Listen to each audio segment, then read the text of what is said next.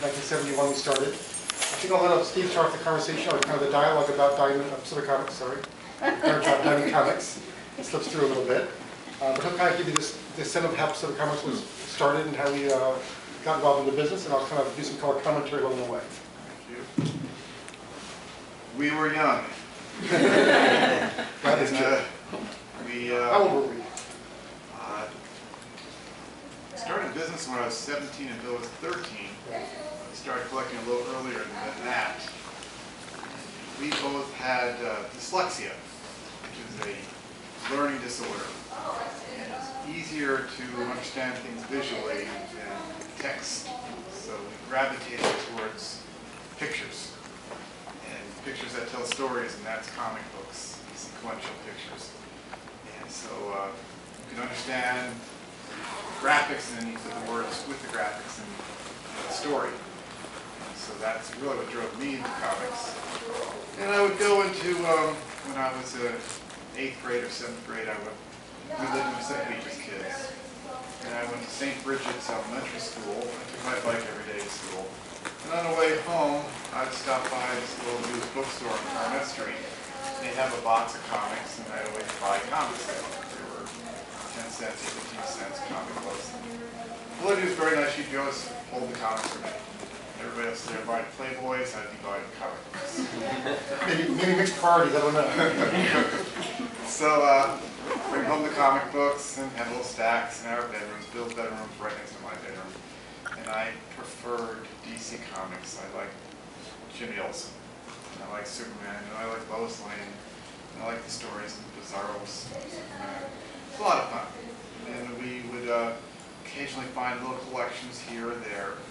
And our big first collection we bought at, I'm not sure which swap meet was. That me in St. Beach, I think. I don't remember what swap meet was. We bought a big collection. It was, I think, $900. And it had good runs. It was big money then. We were kids, and we bought this collection, and we decided to try to sell some comic books.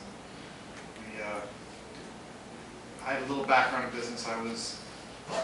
We were both business people for very young. I started off when I was 8 years old, buying and selling items. Our family consisted of parents and 5 children. We had the 5S Club, which is the 5 Shaneses. I was primarily the salesman of them. So we'd all make pot holders or bug beads in the 60s or painted rocks. And we'd sell them. I'd go door to door, so I was by myself, 8 years old, 7 years old. Our eldest brothers and sisters would concoct these ideas and then put the young ones out there for the sympathy vote of the households. So as you walk up, and if you've got a 15-year-old walking through the door or an 8-year-old, people are buying more from the 8-year-old.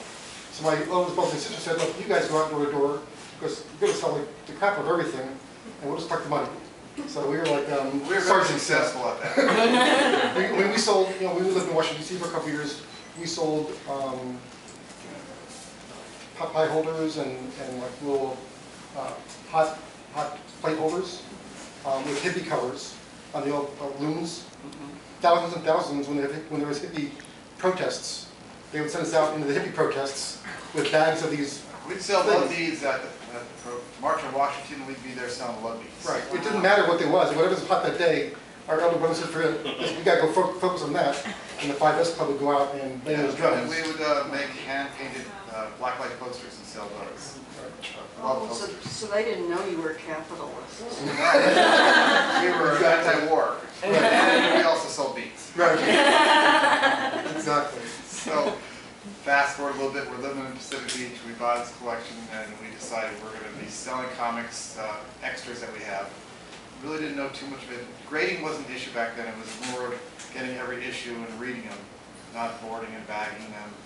We learned about that later on. So the Overstreet Press Guide actually just started being published a couple years earlier, so it was a new idea of comic books had various grades, and actually back then there really wasn't any artists in the books.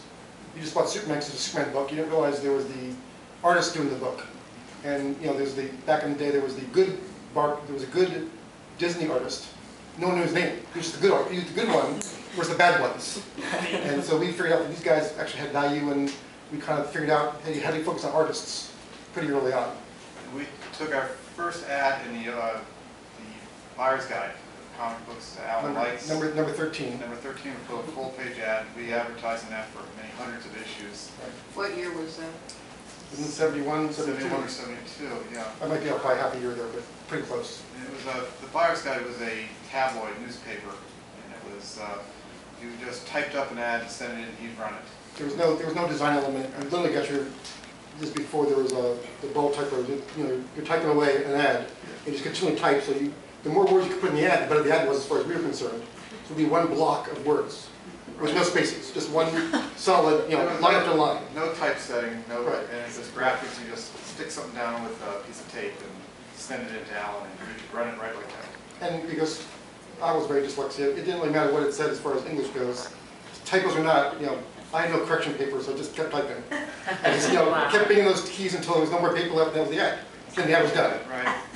And then we also decided to see if we could advertise in Marvel Comics and DC Comics, and we found out you could buy little display ads, and so we had our, send us a quarter, and we'll send you a catalog, and you get a quarter off your first order. So when we created our first catalog, it was 8 pages, and it was, we had a lot of people sending us quarters. So we sent out this catalog, and When we ran those first couple of Marvel ads, there weren't a lot of people. Back then in Marvel, there was really 2 advertisers. There was a guy named Howard Rickowski, which his nickname was Howard Rippofsky, because he was an East Coast guy. He was mythological, but let's just say his business ethics were less than stellar. Another gentleman in Florida named Robert Bell, who created the comic book bags, which you put comics in. What he did with comic bags, he printed on the bags on both sides. So when you bagged your comics, it said Robert Bell in the front or the back. So you couldn't actually see the cover, but you saw Robert Bell a lot. I love the idea of the bags, but I didn't like the idea of my Supermans had Robert Bell in front of them. I wanted them to have Superman coming through. So we kind of got the mark and missed the mark. so we had all